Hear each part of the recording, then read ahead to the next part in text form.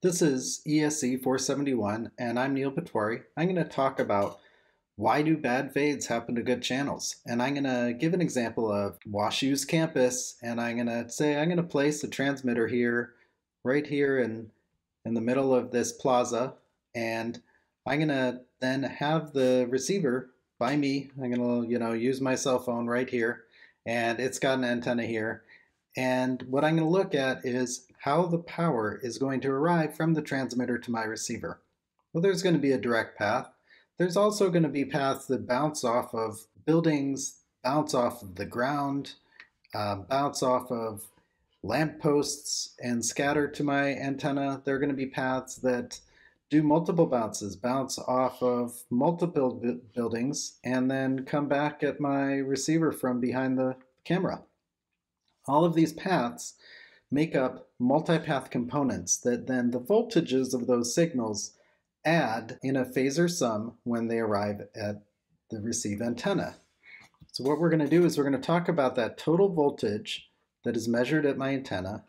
It's going to be a sum for multipath from 0 to capital L minus 1, where capital L is a total number of multipath components in my channel. Each one is going to contribute some amplitude and some phase. The phase comes from the time delay between the transmission and reception. We're going to call that time delay tau sub L for the propagation between the transmitter and receiver. Okay, that time delay is a function of that distance between the transmitter and receiver because radio signals travel at the speed of light in air, and if a wave has to go farther, then it has a longer time delay. The received power, this is a complex value, so I'm taking the amplitude squared. As I move the antenna further away, if I'm walking across campus, for example, if I go in this direction, the line of sight path is going to get longer. Some other paths are going to get shorter. And the actual rate of change of the time delay tau sub L is based on the angle in between my direction of travel and the angle at which the received signal arrives for that particular multipath component. So for these different paths, the time delay is getting longer or shorter at different rates depending on the geometry of the situation. You know, a delay gives a Fourier domain phase change of e to the j 2 pi times f times tau sub L. So the phase change is then proportional to the frequency and proportional to the time delay. If I'm moving, this time delay changes. Let's take the example of one path. As I move my antenna and I have a single multipath component in my channel, as that tau sub L gets longer or shorter, it changes the phase of that path. It makes the phasor of V sub 0 rotate around the origin, but it's always the same distance from the origin, so the power stays constant. Now let's consider when I have two paths.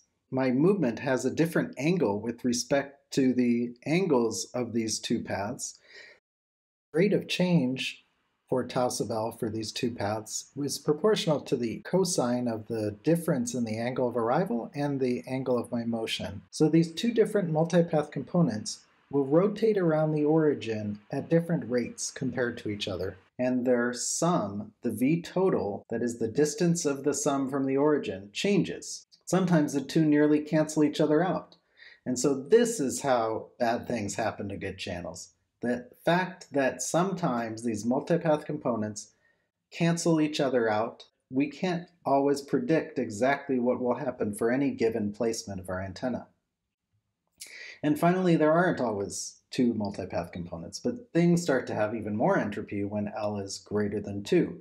Take, for example, L equals 8 paths, each with about equal amplitude. As these phasors rotate with different rates, the sum, V total, changes in its distance from the origin, and thus the power is changing. Sometimes the power is large, relatively speaking, and sometimes the power is nearly 0. This variable sum is called fading.